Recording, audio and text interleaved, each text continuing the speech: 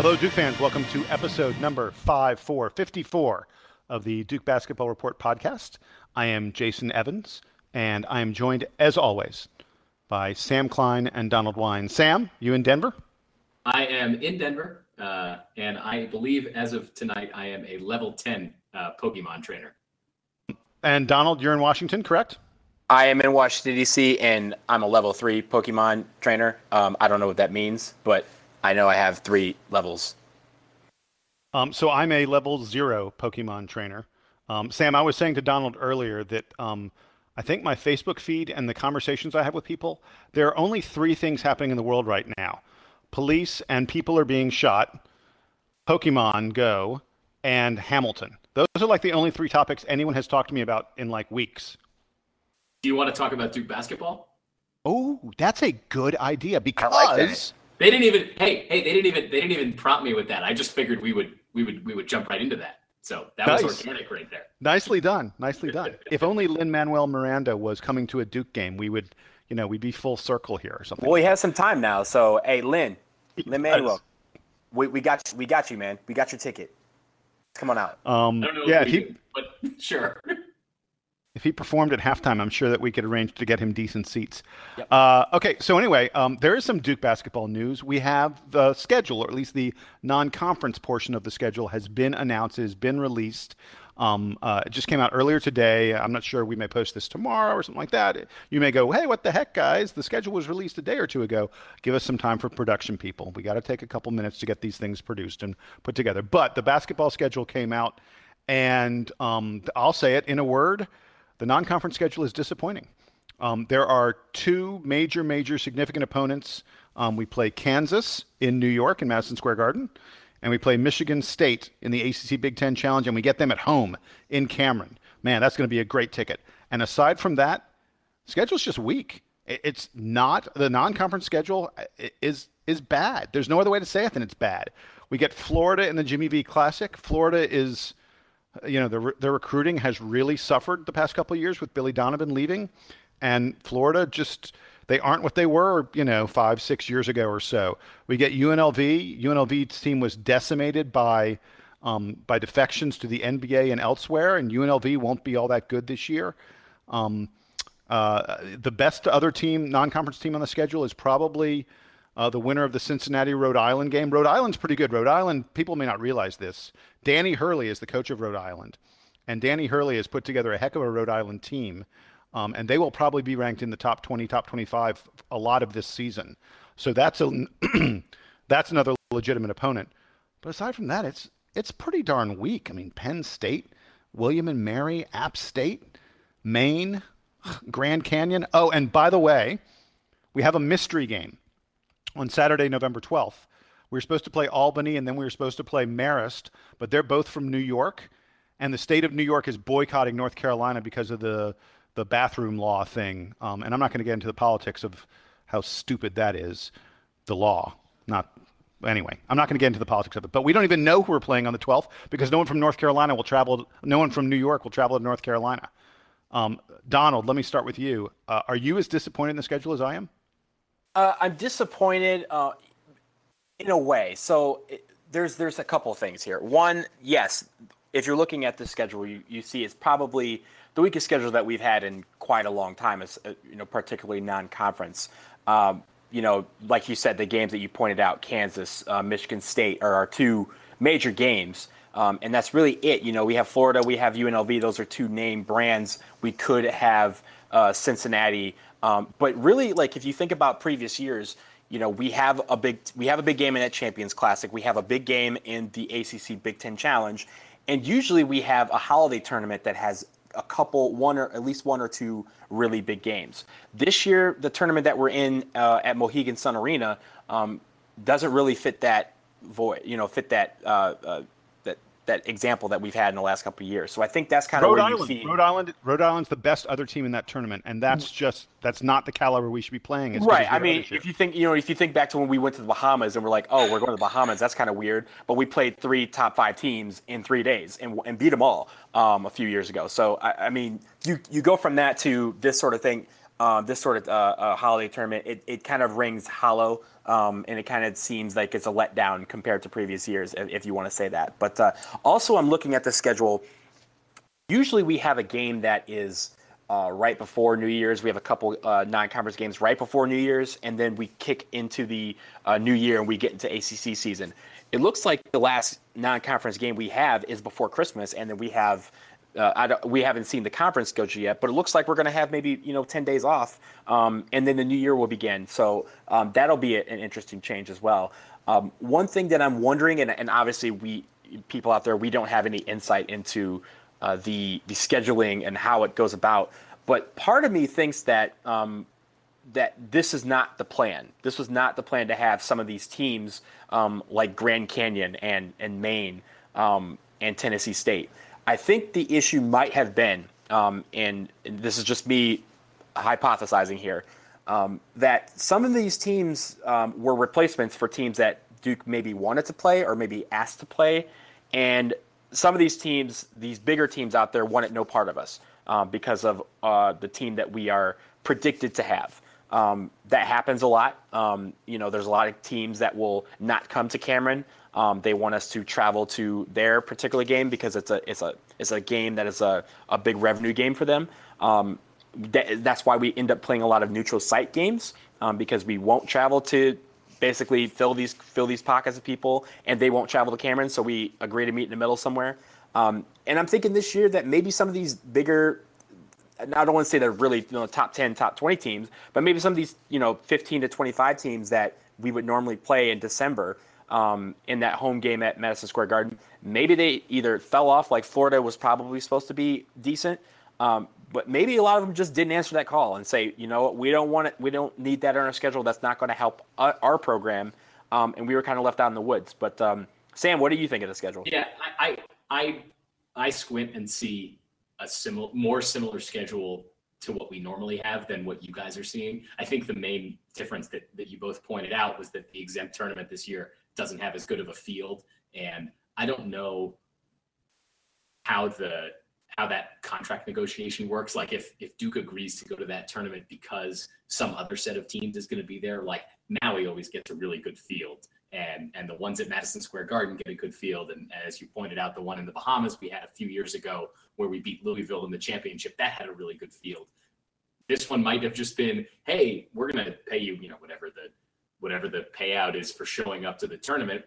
And it's another one of these exempt tournaments, and you get your extra home games, et cetera, et cetera. Do you want to come? And Duke probably has some price on that. And if that tournament met it, then sure, we'll come to that. As you point out, Florida is down from where they normally would be. UNLV is going to be not as good as they were in recent past. And honestly, if you look at the last few years of scheduling, it's not like Duke is going and playing away games at other good teams or even at any teams in the non-conference. We're saving the away games for those exempt tournaments, which are really neutral site games. And then mostly it's the games in New York. Other than that, Duke doesn't really play traditional road games outside of like the ACC Big Ten Challenge, and this year it happens to be in Cameron. So I'm not fretting, I think, as much as you guys are, and as much as I've seen some of the reaction from the media today when the schedule came out. But at the same time, our strength of schedule is not going to be what it has been in years past. I haven't looked at the ACC, home and away schedule yet and seen how that breaks down. I can give you that. But what I was going to say was that, regardless of that, Duke's going to have a really strong team. There will be a lot of strong teams in the ACC that we will play all of at least once. And I don't know. I don't get as worked up about it. I think there are a couple good games that we can showcase. And as the three of us were discussing earlier, hopefully a couple of us get to go to that game in Las Vegas, because that would be a lot of fun. And that's we don't traditionally play like you said, road games. And that is a road game. Las Vegas game will be a true road game. I mean, I don't think it'll be on their campus. It'll probably be at one of the bigger arenas in Vegas. It's at an arena on the Strip, so it's at the new T-Mobile arena, which is brand new. It just opened. It's going to be where the NHL franchise plays. But I think, and I may be wrong on this. Somebody out there correct me when you're listening to this. I think UNLV has decided to move their home games to that arena. No, most of their home games are still on campus. They're still at Thomas and Mack. Thomas and Mack, yeah, they're still at the Thomas and Mack, but they may play some high-profile games there. Yes, so it'll be a little bit like when you play St. John's in the Garden. Correct. They put out a similar release in the last couple of weeks about their non-conference schedule, and it highlighted the Duke game as not being in the home arena. So I think this is one of the, if this is the, or it might be the only game, or it's one of only a couple games that they're playing in this bigger arena that's not on campus, but that isn't far away. I mean, the UNLV, it's like 2 miles. It's no less than 2 miles far from the Strip. Yeah. But speaking as a Duke fan who lives west of the Mississippi River, thank you, Duke basketball, for scheduling a game in our half of the country.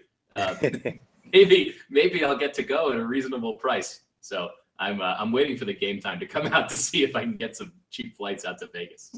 Hey, Jason, before you say anything, I want to just point out Sam was talking about the conference schedule. I got it in front of me.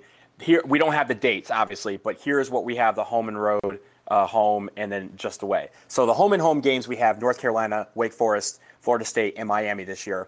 Home, we have Georgia Tech, Clemson, NC State, Pitt, and Boston College. And then on the road, we have Virginia, Virginia Tech, Louisville, Syracuse, and Notre Dame. And that's tough. Virginia and Louisville clearly are going to be two of the top. And Notre Dame, we are terrible at Notre Dame. We are terrible at Notre Dame, but I mean, arguably Virginia and Louisville are the top two teams in the ACC. I think that they are, aside from Duke. And to play both of those on the road is a real burden. Not easy. Although at least we don't have to play them twice. The teams that we play twice, I think, we did all right. We're always going to suffer in the play twice category because we have UNC as our opponent every single year, and FSU is actually pretty good this year as well. But the other thing I want to add a couple of the little things about the schedule. I think the place where the schedule is faulting is that Florida and UNLV are not what they have been in past years. If Florida was a top 15, top 20 team, if UNLV had a lot of potential NBA talent as they have had in recent years, and they were a team that looked like they're going to be around the top 25 or so, this schedule I think would look very, very different. But they aren't. Both those programs appear to be down from where they've been lately. And look, I don't know how far in advance some of these contracts come out, but it's possible that Duke sort of entered negotiations and set up these games before they knew exactly what these teams would be like. I mean, look, there were high-profile recruits still coming to school, a month or two ago. So you don't know that whether Florida or UNLV was going to bring in one more high-profile player. They're certainly both those schools are players on the major recruiting scene. The other thing I wanted to add really quickly is the reason I think I'm disappointed is that unlike the past couple years, Duke is really, really experienced. The past few seasons, Duke has been relying on newcomers, even more so than they will this year. Now, that's not to say we have an incredible freshman class. We've got a freshman class that a lot of people think may be, one of the greats, if not the greatest freshman classes that Duke has ever had, which is really saying something. But we are loaded with experience. And I think in past years, Coach K has maybe been a little reluctant to overschedule early in the season because he knew he needed to bring along his freshmen, his new players, a little bit slower and get them ready. But Grayson Allen and Matt Jones and Emil Jefferson, those guys don't need any time to get ready. Those guys know the ACC. They know what it takes to play Duke basketball. They know what it takes to play on a big stage as well as anyone possibly can. So that's why I think it's sort of a pity that we aren't testing ourselves a little bit more. Although, I mean, in fairness, in Kansas and Michigan State, you've got two of the other teams that are considered among the favorites to win the national title. I mean, how much tougher do you get than those two teams? So maybe it's fine. You're concerned that there aren't enough opportunities for us to stomp on good teams, and that we're going to be wasting our time as you. Yes. See, I remember. I'm not sure how old you guys were. I remember 1999. Now, I'm not saying we're going to stomp teams the way we did in 99, but I feel kind of like we're going to stomp teams the way we did in 1999. And what a shame if it's only going to be against Grand Canyon and Maine. Yeah. So, I mean, I'm not sure if in 99, we played a game against, I want to say it was against UCLA, maybe Oklahoma, maybe both of them, where we were up by 30 at halftime. Like, it was one of those games where you said, Okay, it was UCLA. I remember it now. And UCLA just went, all right, well, we're just not even in the same class. We're not in the same league with this team.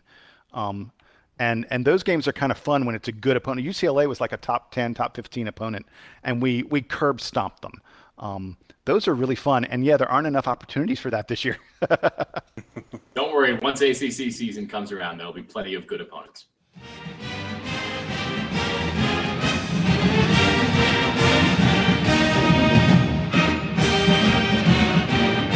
So moving on to our next topic, we have a really special guest joining us on the show this week.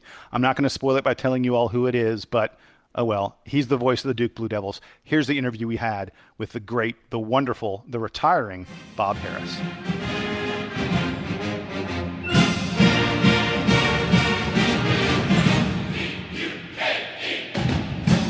Well, none of us are old enough to remember it, but in the fall of 1976, exactly 40 years ago, Blue Devil fans tuning in to listen to games heard a new voice. It was a man who had been working in the sales office of a local radio station, WDNC, and his name, of course, was Bob Harris, and he was the brand new voice of the Blue Devils. 40 years later, Bob Harris just announced that he's about to embark on his final season at Duke, a remarkable career that includes, and wait for it, folks, you're not going to believe these numbers. It includes 459 consecutive Duke football games, including 6 bowl games and an ACC championship game. It includes 1,358 basketball games, 13 Final Fours, 5 national titles. He's a member of the North Carolina Sports Hall of Fame. He has so many other awards and accolades that we don't have time to list them all. We are honored, thrilled here on the DBR podcast to be joined by none other than Bob Harris, the voice of the Blue Devils and one of the coolest guys around. Bob, thanks so much for taking time to be with us today. Well, it's my pleasure, and thanks for having me. By the way, before we get into our questions, I want to mention something. So Donald was the one who reached out to you, and when he reached out to you, he shared your email address. And I'm not going to share your full email address because I don't want everyone out there emailing you, but just the beginning of it, the fact that your email address starts with the email Duke Voice at I love that your email is Duke Voice. You really embrace being the voice of the Blue Devils, don't you? I really have. And, it's I don't know how it began. I don't know who called me that for the first time, but it certainly wasn't me. But, there were other voices that, around. And so I guess that's where it began. But, there's some people who just now, refer to me as, hey, voice, how you doing? And, go right on. But that's maybe they've forgotten my real name. I don't know. I will never be cool enough to be called voice. That is really that is great. I'll let Donald take over. He's going to ask you a little bit, mostly about football. Great. All Thanks, right. Jason. And thank you, Bob, again, for coming on the podcast. This is a tremendous honor to have you on here, especially with your career. We're going to start off with a simple question. Well, it may not be so simple. People know that you are involved in the program, but how well do you get to know the players that come through the program for football or basketball? Well, that's one of the real pluses for my job is to get to know these young men as well as I do. When I first started, I was selling advertising for WDNC radio. And so, I was on the street most of the day. I didn't have time to go to practice that much. I would go to they used to have Monday night practices in those days because Monday, of course, was, lab day, and that was the only time they could practice. So I would go to the Monday night practices just to see what was going on. But then later, when I started traveling with the team, I got to know a lot of them personally. And I think for me, that's been one of the biggest pluses for this job is getting to know young men like those that have come through the Duke programs and just to be able to, to say, hey, I knew him, when he was a, freshman, sophomore, whatever, at Duke. It's not like I'm bragging that I know these people, but in a way, yes, I am because, so many people, all they get to know these players as a jersey number or a picture in the paper or something like that. But, I get to know them as human beings, as students, as brothers and sisters and sons of great parents. I get to know their parents a good bit of the time. And that's, for me, that's just about as important as talking about them on game day. But when you get to be around those kids, and I told Coach Dr. Kevin White last fall, we were at practice one morning, and he had mentioned something about one of the football players getting an accolade from something here in Durham. And I said, Kevin, I am so blessed because I have a job that not a lot of other broadcasters have. And I'm not trying to put anybody down or any programs down, but it's the truth. I said, I don't have to get up every morning and check the newspaper, the police blotter, and see who got arrested the night before. And when I put a microphone in front of these guys' faces, I don't have to worry about what they're going to say. No, more importantly, how they're going to say it. And he looked at me and he said, you're exactly right. You are blessed. And that's the truth. I have, in my 41 years, actually, of covering Duke, there's been only one interview that I did that I didn't put on the air. And I may have overstepped my bounds, but it was a young man a long, long time ago. And maybe about the second or third year I was at Duke. But he had a terrific stuttering problem. And I don't know, my inner self wouldn't let me put it on because I guess I didn't want to embarrass him. But, it might not have. That's what I said. Maybe I overstepped my bounds on that. But, the rest of the time, yeah, I've never held one back. That's tremendous. And that's a ton of interviews over such a fantastic career. On the football side, you've had, not just players, you had several coaches that have come through the program. And in a sport that has a lot of turnover, how difficult is it to develop relationships with those coaches? And which coaches do you have a particularly good relationship with? Well, when a coach is at a place for 4, 5 years, maybe even just 3 years, it is tough to really get to know them well. But I make it a point to do that because I deal with them almost on a daily basis. We do a daily radio show, which I usually tape. Like now, I go to practice on Sunday night. I tape Monday and Tuesday shows with Coach Cutt, and then Tuesday is media day, so I do Thursday, Friday, and Saturday for those. But I'm doing a pregame show with him, and I'm around them so much that I get to know them a lot better than I did at the very beginning when I was not being able to go to practice as much as I do now. So I think that's been the big plus for me is being able to spend time with them. And, I'll usually talk to them either before or after practice, or sometimes they'll even come over during practice and just chit-chat for a little bit.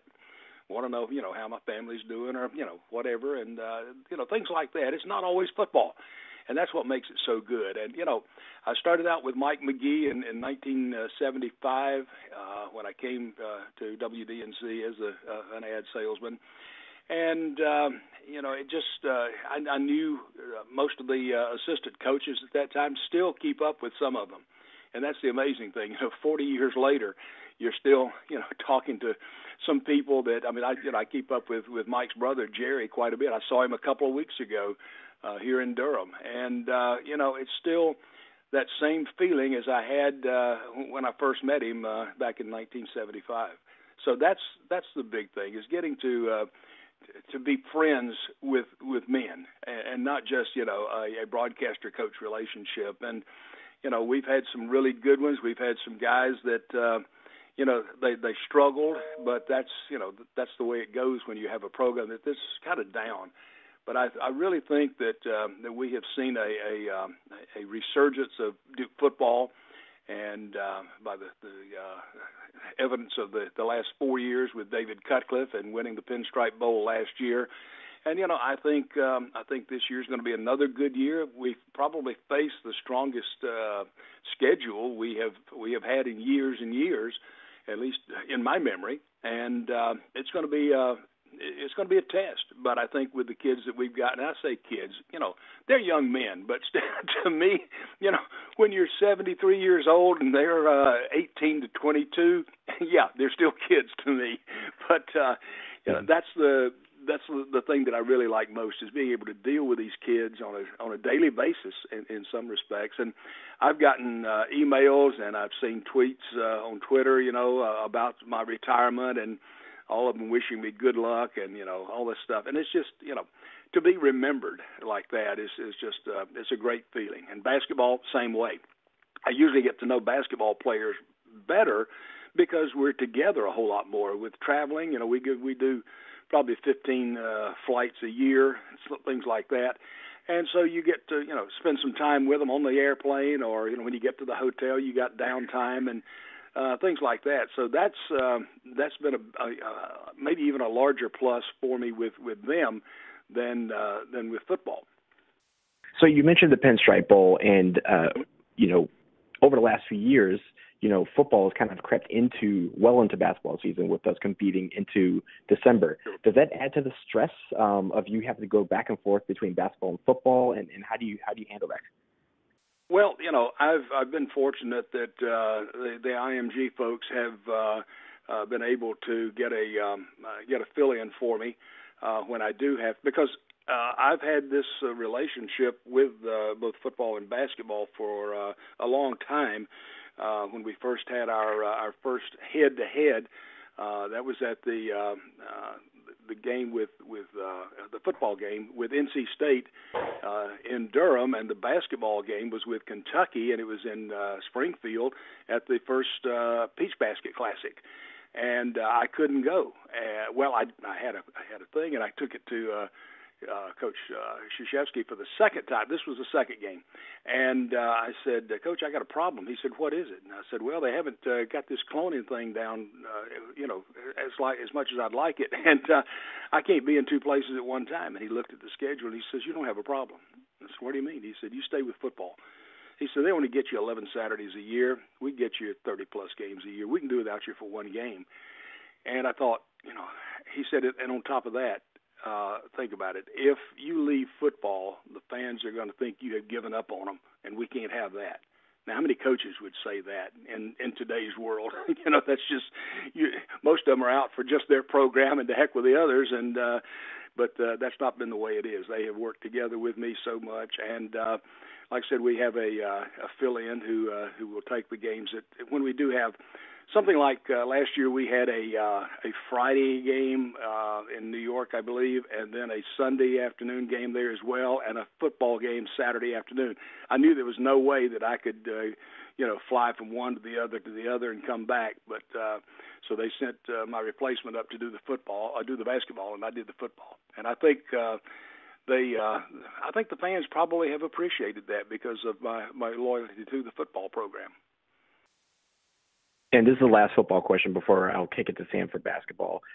Give us a quick one of your favorite or crazy stories you have about Coach Cutcliffe.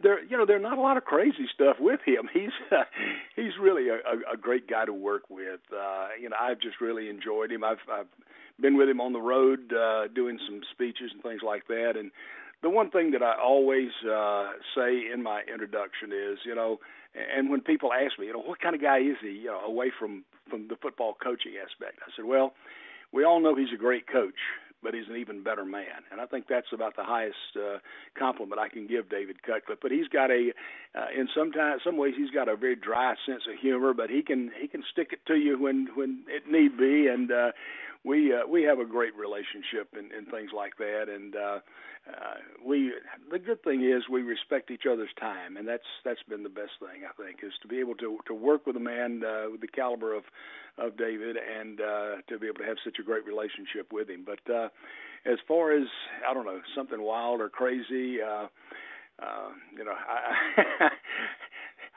really don't think I've had anything that would fit into that category.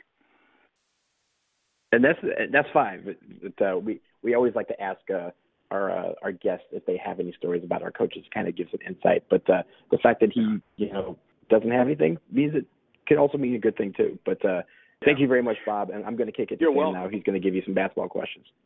Okay. Thanks, Donald. I'm actually going to start by telling Bob that we've met a couple times. I was an equipment manager for the football team for a couple of years under Coach Cutcliffe, and there were a couple practices. There were a couple practices during which that some of the managers we're not always working during practice. Sometimes we just get to stand and watch. So a couple times during don't practice. Don't tell that out loud. Yeah, well, Wes knows. Don't worry. there were a couple times during practice where I'd see you, walking around on the sideline, and I'd go stand over next to you just so we could talk about what was going on. And I don't think I ever actually got a chance to introduce myself. But so for all those conversations we had, thank you very much. Well, you're welcome very much. Thank you. It was a lot of fun.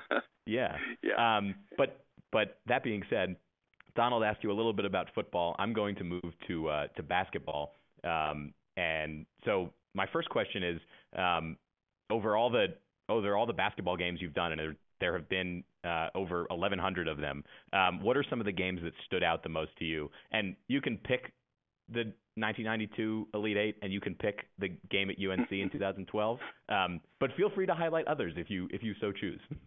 Well, those two games that you talked about, the Leitner shot, of course, in Philadelphia to send us to the Final Four and the second straight national championship. That was something that it was really wild to as I think about what did happen that night. But it's something that you can't plan for. Somebody asked me one time, so how did you rehearse it? What did you do?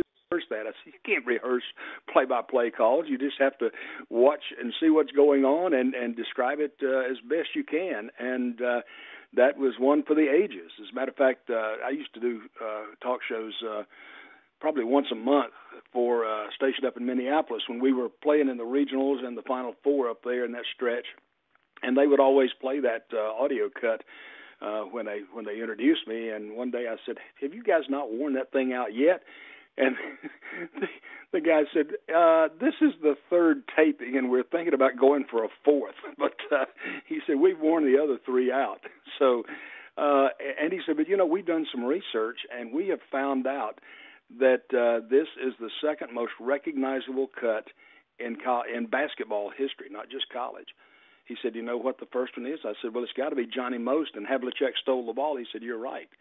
And I'm thinking, for me to even being mentioned in the same breath with that iconic call is just it's mind-boggling.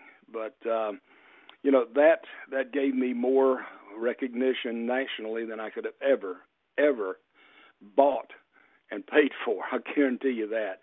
And people will still every now and then. So I come by and say, "Do the Leitner call for me one time," things like that. And not that I bragging or anything like that, but I'll give it to them and satisfy their whims.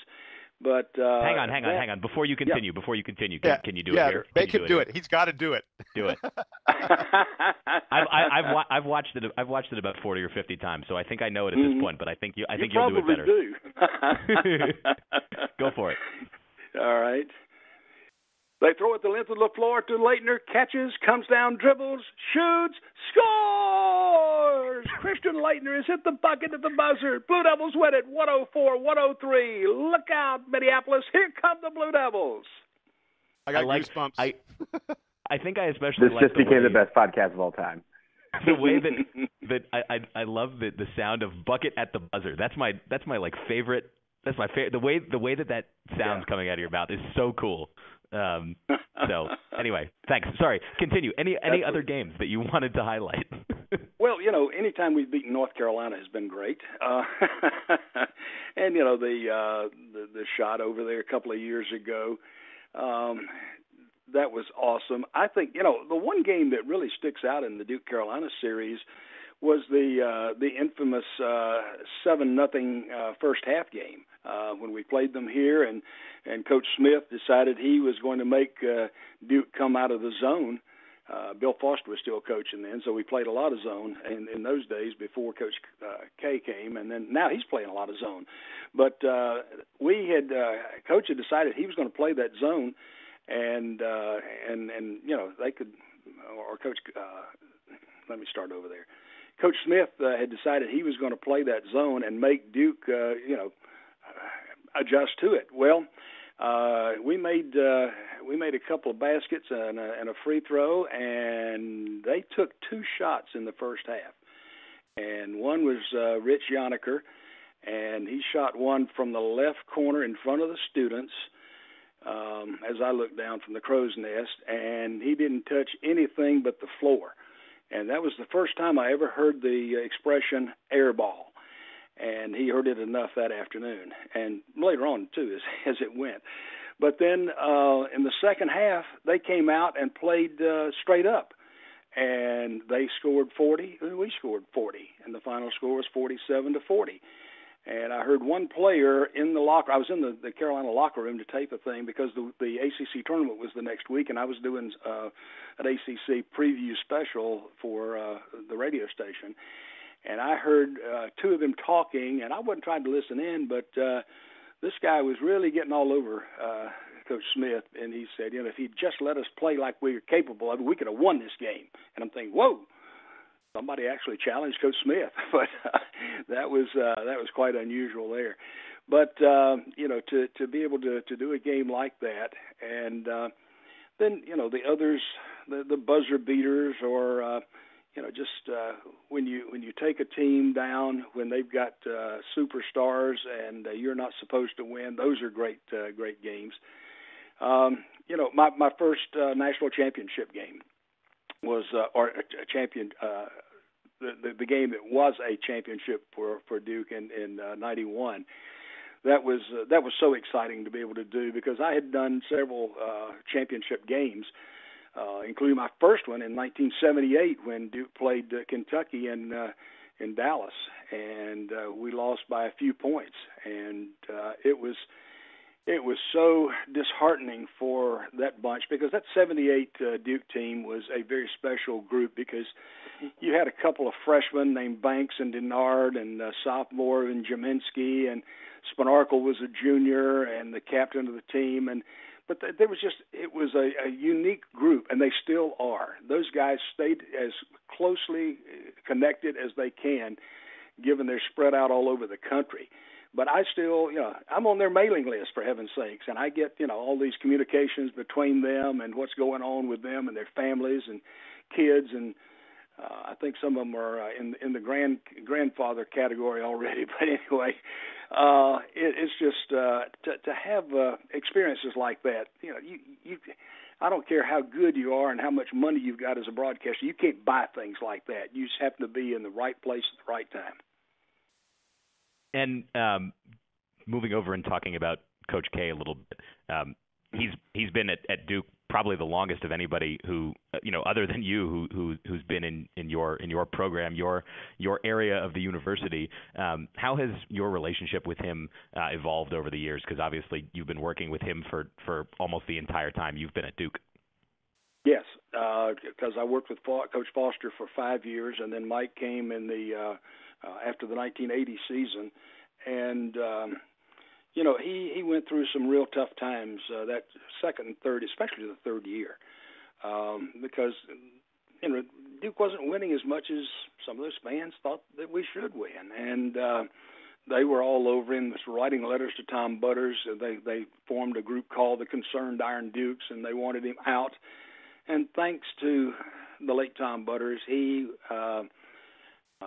very stubbornly said, he's my coach, and I'm sticking with him. And they wanted to fire him, but that wasn't going to happen. But he stuck with his guns, and that was a great show of confidence. And actually, he gave him a new contract during that the latter part of that season. And I think that's what endeared the two of them together. And but seeing Mike, I think it was that third year, we were in the locker room after a loss at home, and he and I were the only two people in the locker room. Everybody else had already gone. We had done some radio interviews, and we were just sitting there, and I was wrapping up my equipment, and I looked over, and he was just distraught. And he said, Bob, if they'll just give us the time, I know we can be successful here. Yeah, we could have won more games if we had played some zone, but that would have defeated the whole purpose. I wanted to set and build a program, not just for 1 year or 2 years, but a program that will stand the test. And kind of a silence, and I looked back up at him, and I could see his eyes were watering and his chin was quivering. He said, if they'll just give me the time. Well, in 1991, when we won the first championship, he and I were by ourselves in the coach's locker room again afterwards, and he kind of leaned back after we finished and leaned back in his chair and put his hands behind his head and just closed his eyes. And I said, Mike, I'm so glad they gave you the time. His eyes popped open. He looked at me and he says, you remembered that? I said, Mike, I'll never forget it because I think that was the defining moment in our relationship.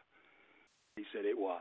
It really was. And I really think we built a relationship that's not just a coach broadcaster. It's a Bob and Mike. It's a Krzyzewski family and Harris family. And, just things like that. There's no way you can buy things like that. Too many people think that they can buy happiness and they can buy this and that and the other. A lot of them can, unfortunately. But this is something you can't buy. And I'm so proud that he and I are friends. And we sat down for about a half hour a couple of weeks ago and talked about the retirement and things like that. And it's the same thing. But one of the best things that happened was last year when we were at the Final Four. And I got a call from an ESPN reporter from New York, and she wanted to interview me for the championship game. And I said, sure. So she went, 5 minutes of the, usual questions, and then she stopped and said, Bob, everything I hear about Mike Krzyzewski is good. She said, I know there's got to be some dirt somewhere. She said, and as long as you've been with him, you would be the one that would know that dirt. She said, give me just one nugget, just one little nugget of dirt.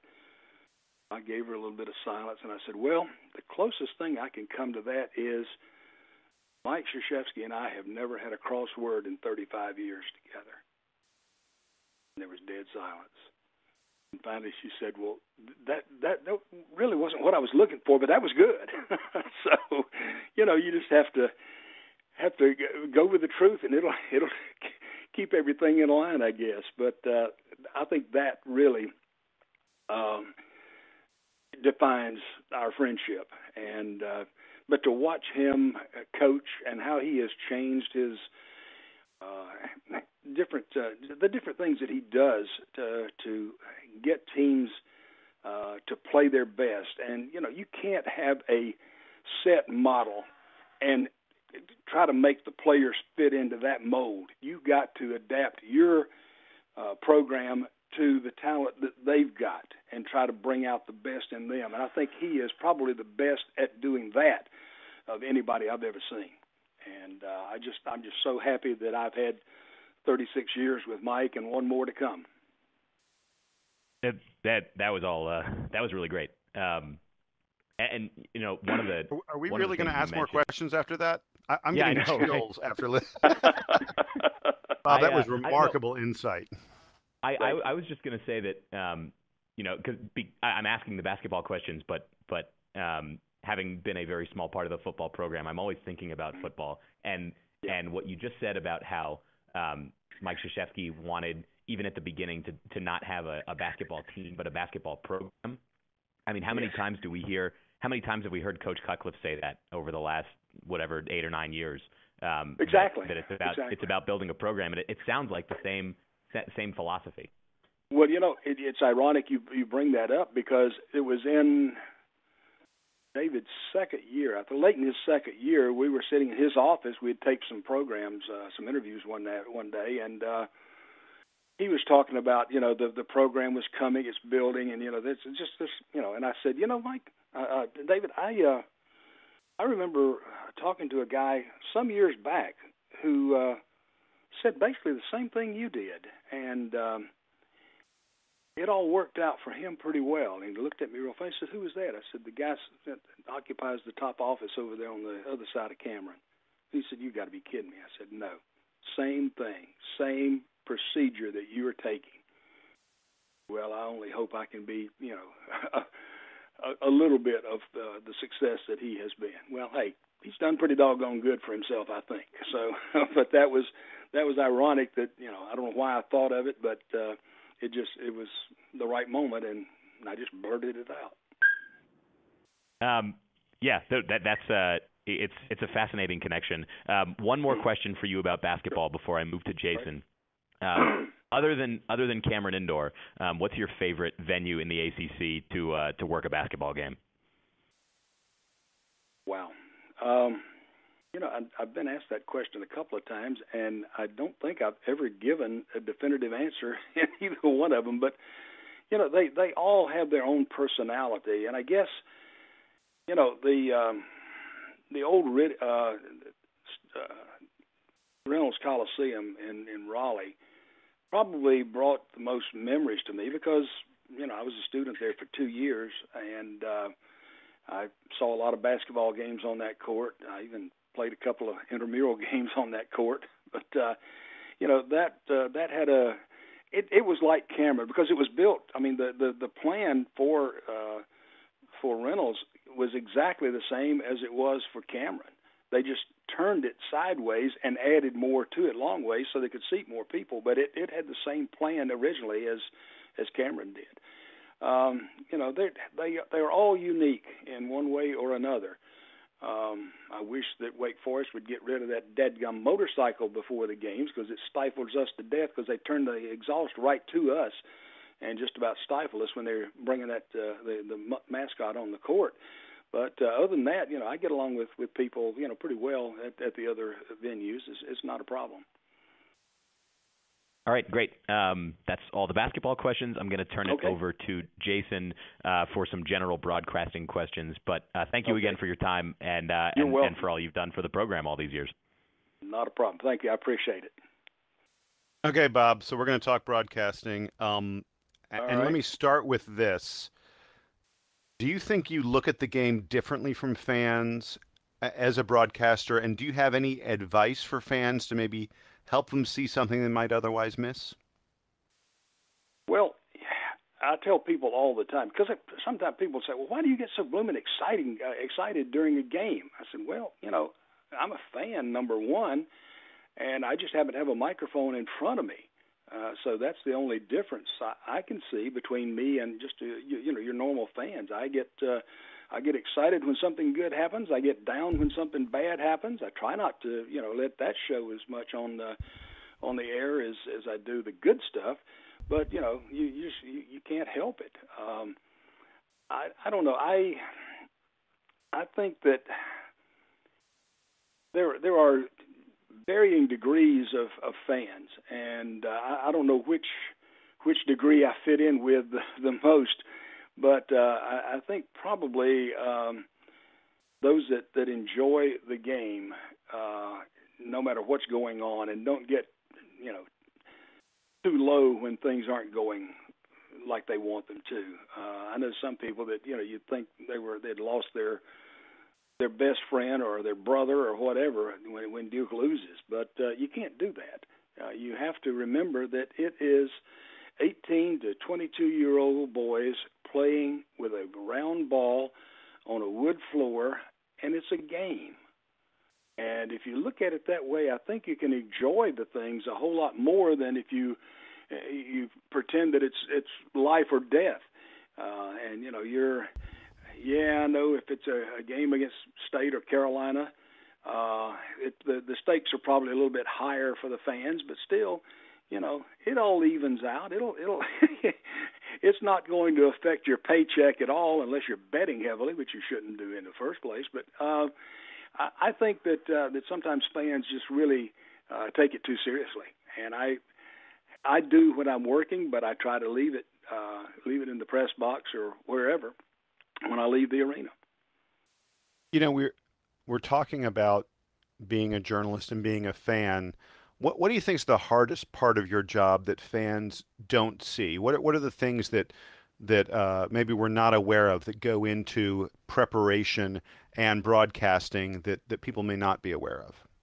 Well, people don't really realize how much work does go into, a football broadcast. Okay, yeah, it's a Saturday afternoon for 3 hours, but it's more than that for us. Like I said earlier, I go to practice Sunday nights and Tuesday, Wednesday, and Thursday, and I talk with the assistant coaches to get the upcoming game plan or changes in what they're doing, personnel, things like that. I talk with the players. I get to know them and what they're feeling.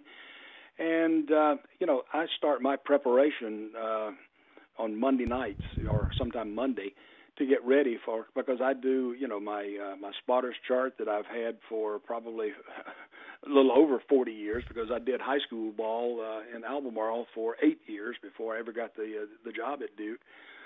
And I haven't really changed a whole lot from those early days. I still like the score sheet that I'm using in basketball, and the spotters chart that I'm using in football. And I've had the same spotter for football for 46 years. Our families went to church together when we were in Albemarle. We knew each other very well, and we're good friends. And when I asked him when we were working or when we were going to church together if he wanted to help me in spot for me, and he said he'd try. And he stayed with me there. And then when I came to Durham and got the Duke job, I asked him again, and he said sure. And he only missed one season, and that was when his company transferred him. But we were playing Indiana out there, and he was in Peoria, Illinois. He drove over and spotted for me that game. So I still count him working that season because he worked the game for me. But to have loyalty like that, that's unbelievable. But you have to have people in your crew that you rely on. And I think that starts with your analyst, because he can make you sound a lot better, or he can make you sound a lot worse if it's not the right person. And I've been so blessed to have Wes Chesson for 30. This will be our 36th year together. And there again, it's family. I've known his daughter and son, and now they're both parents of multiple children. Wes is a grandfather 5 times over, and so things like that, you can't plan on something like that happening. But to have John Roth in with me in basketball, and John probably knows more about Duke athletics than anybody on the planet, because he was a student at Duke in the late 70s, and then a newspaper writer for a while, and then came to Duke as SID or assistant SID. But just people like that, and to have engineers that you really trust. The first year I was the play-by-play announcer, I had to. Of course, we didn't have as involved a setup as we do now, because all I had to do was put the little broadcast on the table there, and plug in two microphones, and stick the wire that the telephone company had installed, stick it in the back of the amplifier, and then call the office at WDNC and check it out, see if they were getting a signal, and if they did, we went right on with it. And that was that was the real basics in those days. But now it's so I couldn't even take the equipment out of the box, much less set it up now. But thankfully, I've got John Rose, and he has just been so good to me and for me to handle that. And it's just you depend on so many people, and they're just I could spend another 20 minutes talking about the people that have worked with me, but they know who they are. I have to tell you, I mean, I'm reveling in all these stories that you're telling and the reflections that you're giving us. It's really, it's been fabulous. Let me conclude with this question, because I think all Duke fans secretly have the same wish. We all want to be you. So what's your advice for the aspiring basketball or football announcer? What's the thing that we should all know how to do? How can we get your job? How can we get your life? Well, as I tell a lot of young guys that I've mentored, don't try to be me. Don't copy the things that I do. Take them and mold them into the way you do things, and develop your own style. And that's not original. That came to me in 1973, before I got the Duke job. I spent about a half hour with Chris Schenkel, and he gave me some of the best advice on the way to conduct myself, the way to handle situations in broadcast, and I will be forever grateful to Chris for doing that for me. And I've tried to impart that to young people whenever I talk to classes, of aspiring broadcasters, and I tell them all the time, don't try to copy me.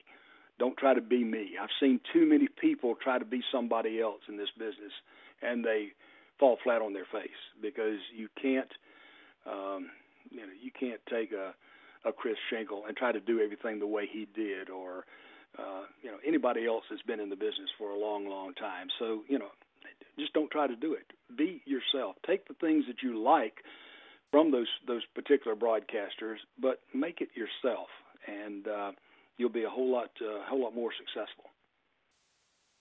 I love it. All your advice has been fabulous. I think all of us here are going to apply for your job because we have the qualification. We're all fans, and we love to talk.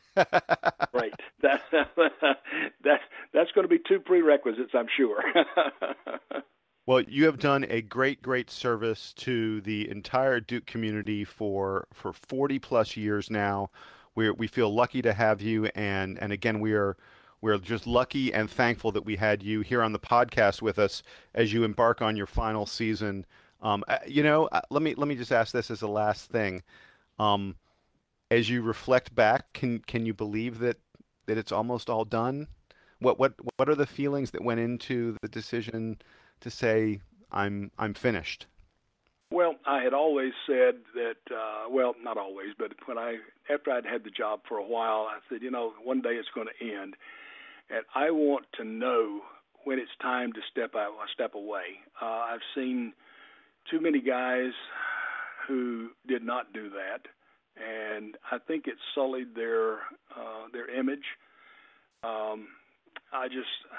I think you have to know when it's time for you to step aside and let somebody else sit in the big chair. And to whoever succeeds me, I want to wish them the best and to tell them to do the best they can and be the best broadcaster they can be, and it'll work out for them. That works. That works. Bob Harris, 40-year voice of the Blue Devils. Thank you again for joining us on the DBR podcast. We are big fans. We are all Duke fans are eternally in your debt, sir. Thank you again. Well, thank you. I appreciate it. I wanted to add one more thing. Sure. Bob, feel free to not share your thoughts about how great retirement is with Mike Krzyzewski. I'll try not to. Thank you. I hear you. All right. Thanks, guys.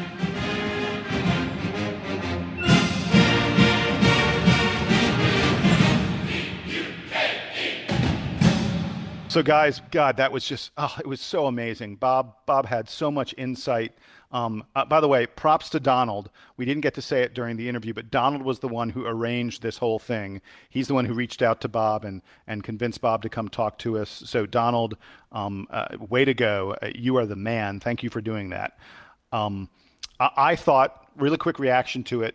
I'll start because the story that Bob told about talking to Coach K early in his tenure, and Coach K like almost being on the verge of tears, and Coach K saying, if they only give me time, I can really do it here. They just have to give me time. And then Bob saying that a decade or so, almost a decade later, they were sitting together after Duke won their national title, and Bob said to him, hey, Coach, they gave you time. That was, to me, as revealing a story about Coach K as I've ever heard. It was just, it was incredibly, and there was so much that Bob told us, I felt like, that gave us a glimpse inside the program that we don't usually get. Duke basketball, and to a lesser extent Duke football, are very closed, and they have to be. And I feel like Bob pulled back the curtain and got Bob. Thank you so much. Donald, you brought him on the show. What was your favorite part of the interview? So it was similar to that, and that part was great because we've talked about our crazy stories with Coach K. Nolan Smith talked about the samurai sword, and Shane Battier talked about the I'm just a poor Polish boy from Chicago type of story. But that was the most revealing about, like you said, about the program and what the motivation is that Coach K has every day. The fact that, this young coach back then was saying, if they just give me time, I'm gonna get this thing done. And 10 years later, they rehash that moment from a decade prior where, and they're saying, hey, we gave you the time and look what you did with it. You took it and ran with it. I like the similar story that Bob Harris talked about with Coach Cutcliffe, where Coach Cutcliffe was talking about him building a program, how he wanted to, bring kids in, he wanted to do it the right way and get the program to a state, where that it is today.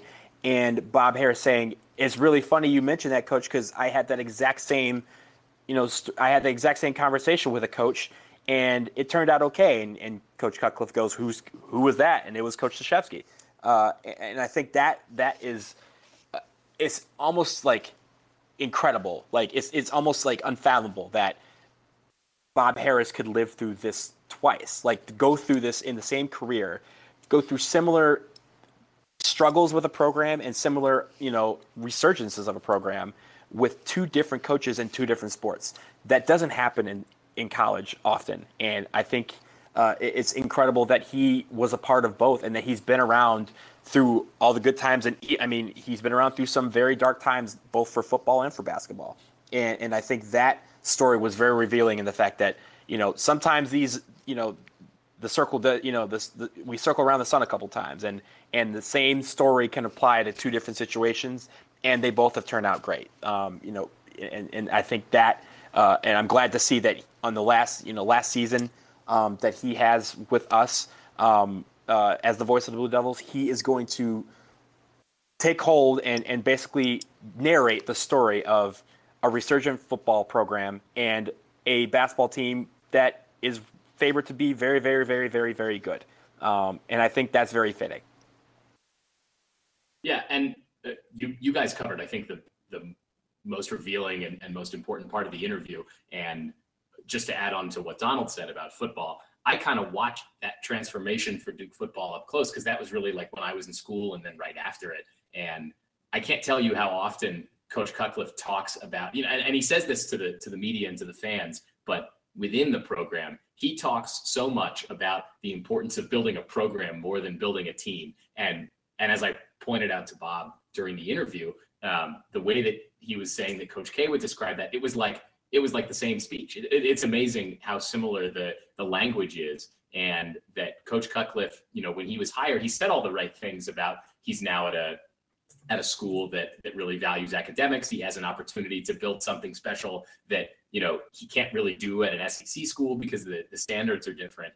And a lot of times you might say that, oh, well, a coach is going to say that stuff. It's all bluster because he got hired by a good school. And that's what he's supposed to say. And I think that Duke fans were right if they felt that way to be skeptical of those words when Coach Cutcliffe was hired. But look at the results and look at how well he's done. And maybe the standards are different than what they were 10 or 15 years ago, but you'd like to think that given that guys are still graduating and going on to have real productive lives, that Coach Cutcliffe didn't really sacrifice the standards of Duke University to make the program that he's made today. And it looks a lot like Coach K's. And let's be honest, Duke football, a school that has a stadium that only holds 30,000 seats and that has a much smaller donor base than schools like Alabama and Texas and USC and all those kinds of places. Duke football may not be able to do much better than winning an ACC Coastal Championship or winning an ACC championship, maybe.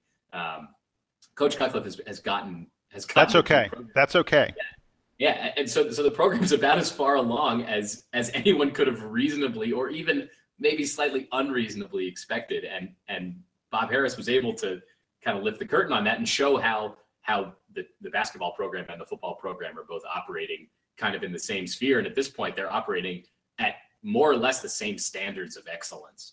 And that was really cool to hear. And also, at the beginning of the interview, he talked about how he's very proud to be associated with a program where when he wakes up in the morning, he doesn't have to check the police blotter to see which of the players got arrested recently. And that has to feel good too, because as he points out, he's very close to all the guys on the team and the coaches and everybody involved in the program. And he doesn't want those guys to be, out getting DUIs or what have you.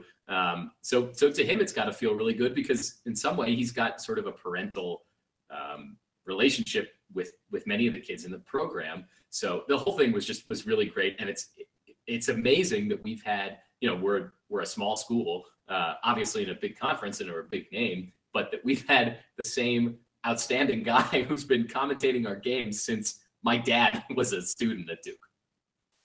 It's impressive. Sam, one thing I will add, you talk about, maybe this is as much as Duke can do in football. My response to that, 2 words, Coastal Carolina. Yeah, no, that's right? a good point. I mean, and maybe Coastal Carolina, Coastal Carolina just won the College World Series. So their anything first can ever happen. championship in anything. Yeah, anything can happen. And again, I want to thank Bob Harris, the voice of the Blue Devils. Duke basketball, Duke football are not the same without you. Have a great final season. I hope that you add to your championship and bowl totals this year as a send off for a fine gentleman who has been meant so much to the university and to all of our enjoyment. Bob, I'm tipping my cap to you. Thank you, sir.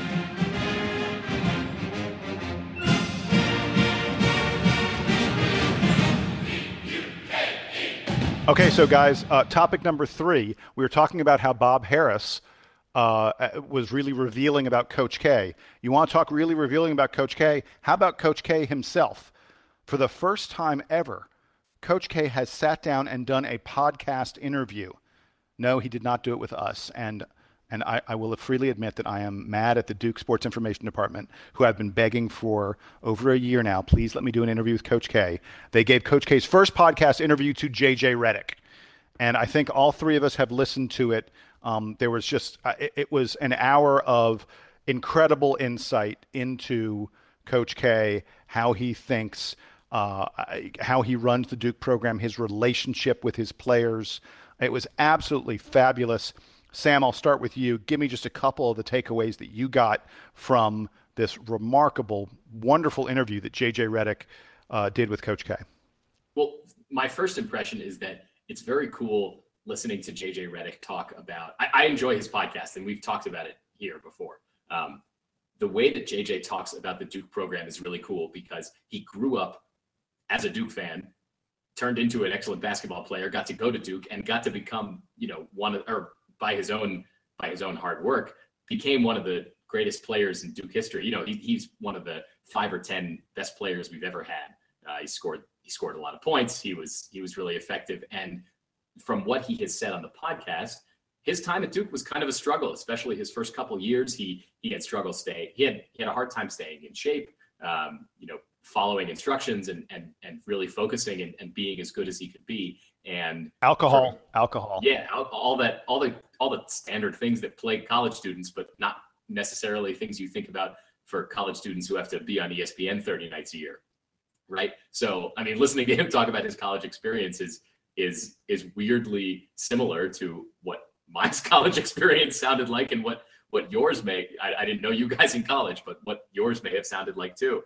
And so there's a certain reverence that he has for the program and for the coaches, and it really came out in that interview and how much he respects Coach K. And then conversely, how much Coach K appreciates how JJ has grown through the years from being, kind of a bratty teenager to being this very upstanding guy as an NBA veteran who's bringing along other players and raising a family and all the things that he's doing. So hearing that relationship and weird, I'm probably never going to be particularly close with either of those guys.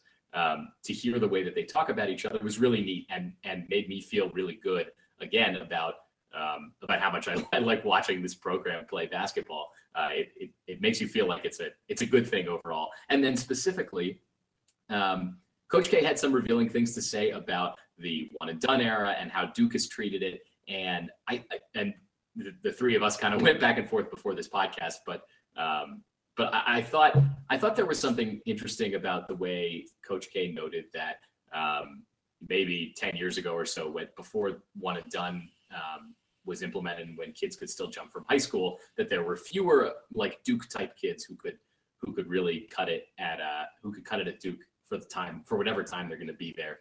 And I don't know if that's true as much as the kids were sort of forced to get better because they all knew they were going to have to go to college, right? Like Jaleel Okafor and Jabari Parker and Brandon Ingram, these guys in high school, when they were sophomores in high school, they knew they were going to be NBA lottery picks, and they knew that if they came out after their senior years of high school, they would be lottery picks. They didn't really have to think about going to college, right? Like LeBron James didn't really think about going to college after a certain point, pretty early in his high school career.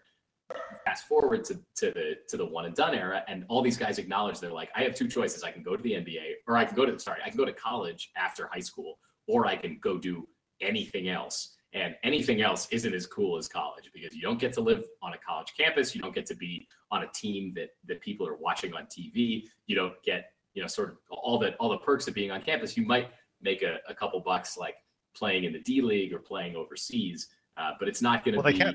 They're not allowed to play in the D League, but they can play overseas. They're not allowed to play in the D League. They can play overseas. They can play. No, they can play in the D League. They can play in the D League 1 year and then go from there. Regardless, they can be non-NBA professionals, or they can go to college. Correct.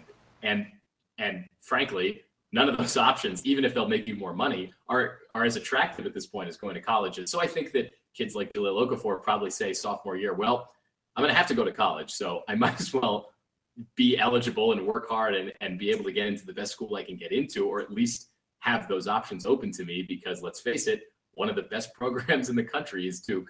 And Duke has some kind of academic standards that I assume are higher than whatever the NCAA minimum is. So I thought that those comments were a little weird, and maybe Coach K is being disingenuous, but at the same time, he has, to his credit, adapted to the rules. And there was a few years there, kind of like right around when JJ was graduating, and then until Kyrie Irving committed, which is right around when I was in school, when people were kind of dumping on the Duke recruiting and the Duke program. They hadn't made it far in the tournament in a few years. They hadn't been to the Final Four. The kids that were coming out were still going to the NBA, but they weren't the stars that they had maybe been in, the years prior to that. There weren't Luol Dengs and Jason Williams and Shane Battier. Guys like that weren't coming out.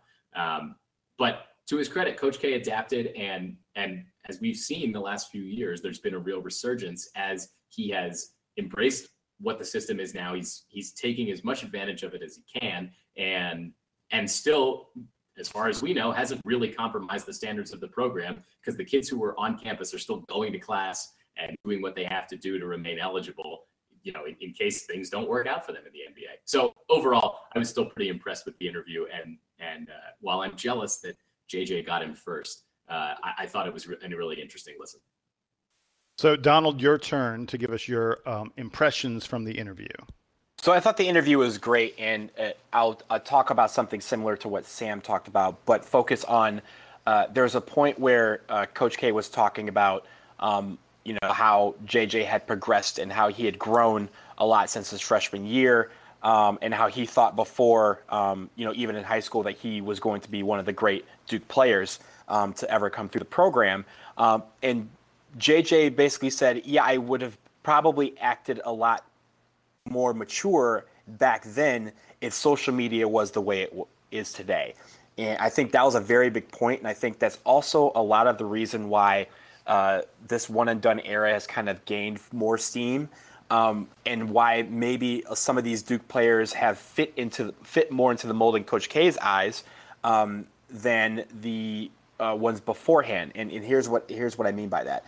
I think that back, up until about 2010, 2011, social media wasn't really a big deal. We had Facebook. When I was in school, Facebook came 2 weeks before I graduated college. So from 2004 to maybe 2009, 2010, Facebook was it was still very restrictive. You couldn't just join groups and stuff like that. It was mainly just your college, and you could see friends from other colleges, but you couldn't really join in a lot of their networks. It was very restrictive in how you interacted with other people outside of your college network or outside of your high school network.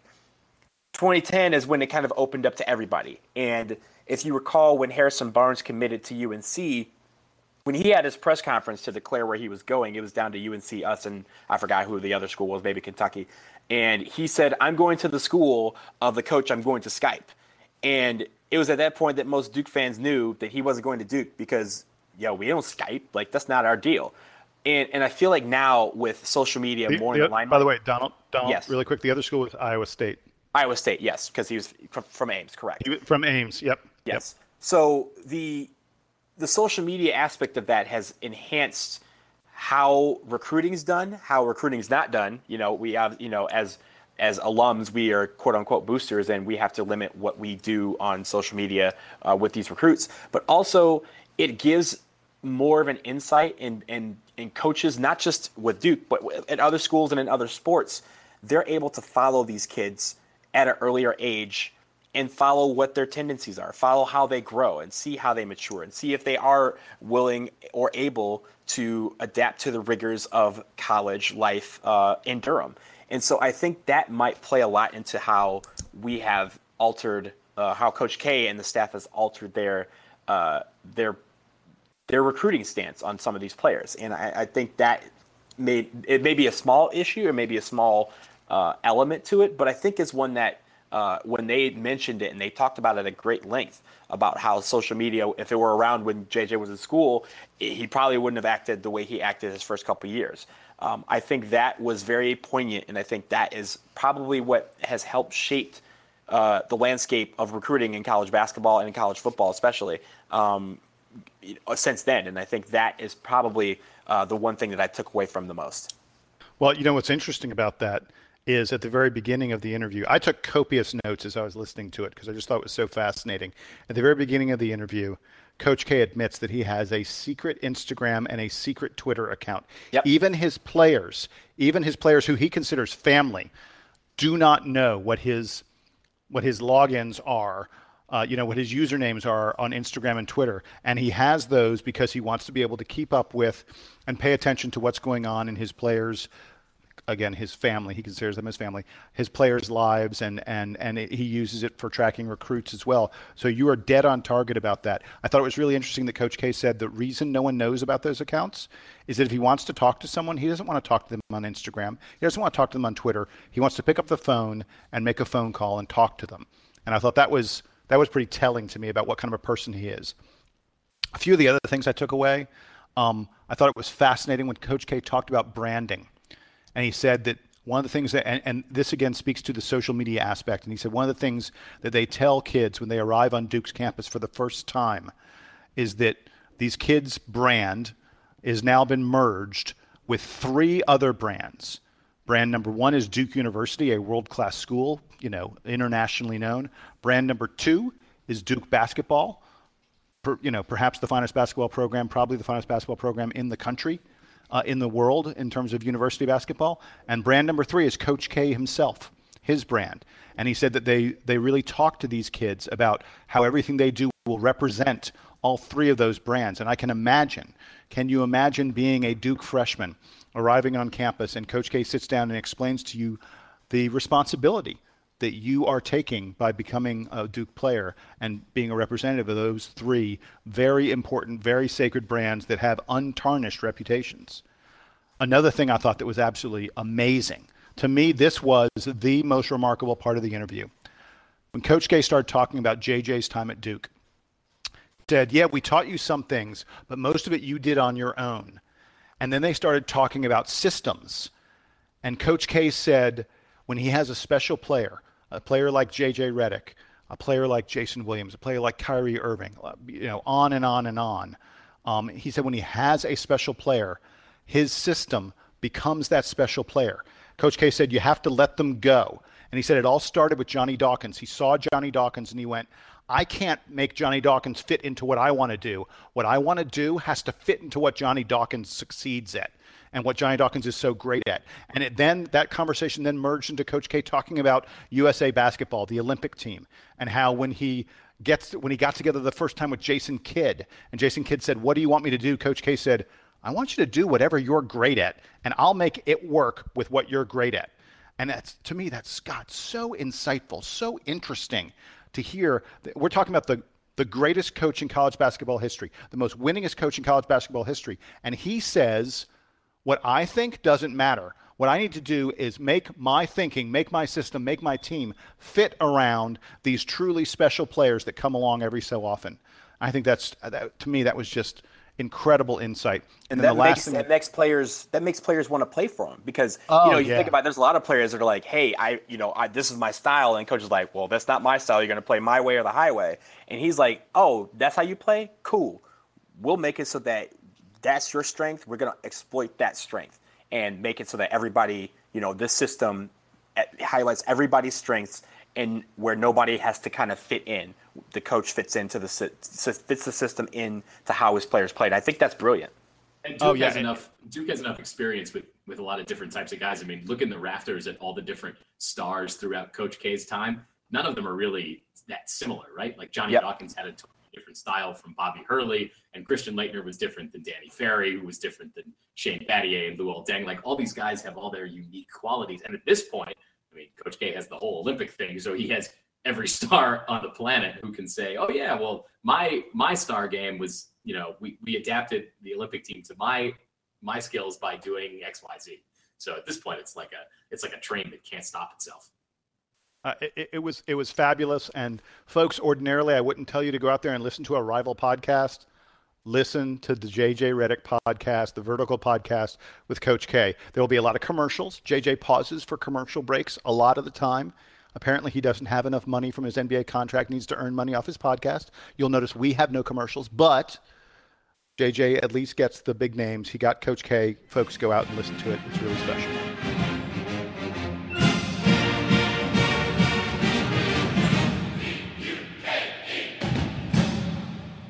Okay, guys, time for us to do parting shots. Donald, what you got for me? So I'm going to list a few names, and I apologize because I probably don't have a complete list, but this is the list that I have, and I will tell you what this list is as soon as I'm done. Shannon Roberry, Lindsey Harding, Kyrie Irving, Mike Krzyzewski, Abby Johnston, Letitia Beck, Leona Maguire, and Ibtihad Mohammed. Those are the Duke athletes or former Duke athletes who will be competing in the Olympics in Rio next month. We have track represented, we have basketball represented, men and women, diving, golf, and fencing. And once again, of many schools, there are a lot of schools that like to pride themselves in sending one or two athletes to the Olympics. Duke is sending a whole heap of athletes and one legendary coach. It's going to be a great time, and there's something for everybody. If you're an Olympic fan like I am, I love the Olympics. It's one of my favorite events to watch, period. It's going to be great to be able to see so many people representing not just the United States or their fellow nations, but also our university, and they're doing it at the highest level. So congrats to all of them. Best of luck to every single one of them in the Olympics. I know they're all going to do well. Hopefully they all come back with some hardware to proudly show off around their necks. But I think those are the list of people. Hopefully I'm not missing anybody. If not, I apologize. But those Duke Olympians deserve our support, no matter which country they're representing.